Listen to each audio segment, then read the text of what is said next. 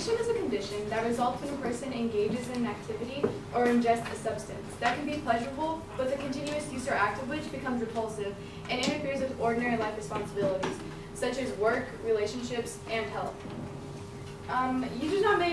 Users may not be aware that their continuous use is distracting themselves and others, but others see it.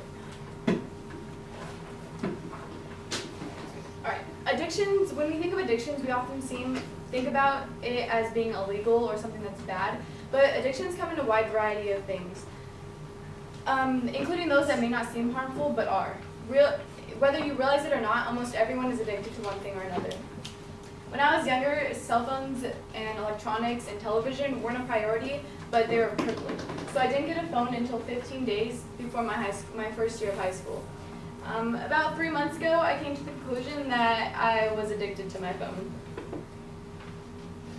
Yes, this addiction is not as extreme as others, but my phone plays a very big role in my life.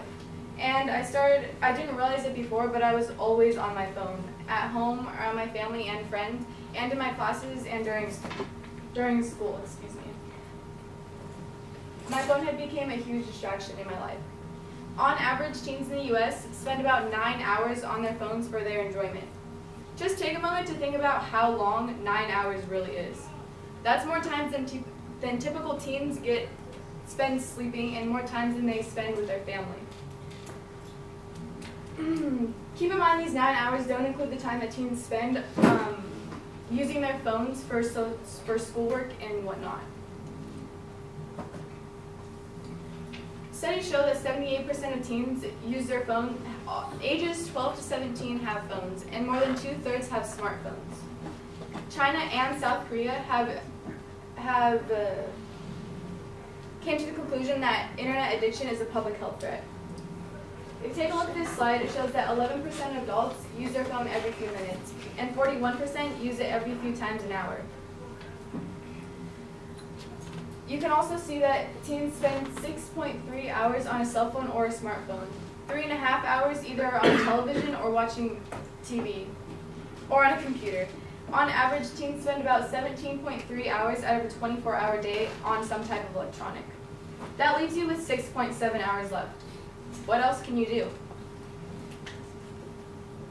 To let your body fully grow, you need about 8 hours of sleep. At Los Osos, a regular school day is 6 hours and 25 minutes long. That's about how long studies show teens aren't on their phones. Our smartphones are taking over our lives. I'm a student athlete, so my life is already very busy, and I have school, homework, softball. My bedtime before I had a phone was around 8:30, but as I got more followers on Twitter or passed a new level on one of the mini games I played, I started going to bed around 11, 12, sometimes even 3 in the morning, knowing I had to wake up 3 hours later to start my new day, but it didn't matter to me in the moment because I was updating my newsfeed or clicking retry on one of the games I was playing. NFS 2006 Sleep in America poll showed that many adolescents have symptoms of a depressed mood on a frequent, if not daily basis because of not getting enough sleep. My phone was taking over my life like a drug. I decided to do an experiment on myself. I wanted to see how my life would change if I didn't use my phone for 2 months.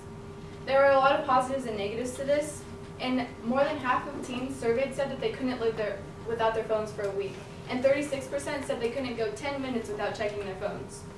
I thought I was going to die at the beginning of this experiment. I haven't had my phone for about a month and a half, and I'm still alive.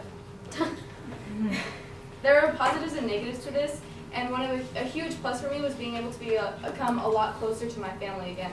I had full conversations without being rude because I was on my phone. Another thing that I saw was that I found an increase in my grades and my overall intake in what I had learned that day at school. Every day my mom would ask me, "What did you do at school today?" My answer was always, "Nothing." Not because I did nothing that day at school, but because most of the time I wasn't paying attention to any of my classes or to the conversation my mom was wanting to have with me. I found myself less stressed out about school, softball, and my busy life. I found myself getting more sleep and I wasn't so grouchy in the mornings.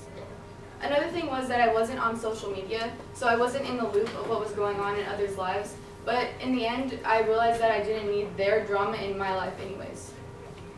Music is a huge part of my life, so that was one thing I disliked most about not having my phone, is that I can't listen to music throughout my day.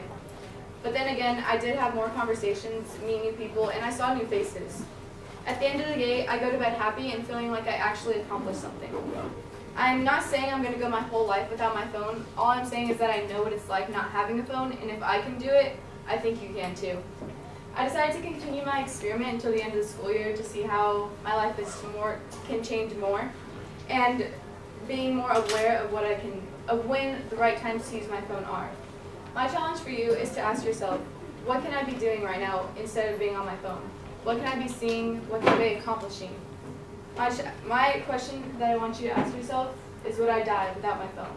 Thank you.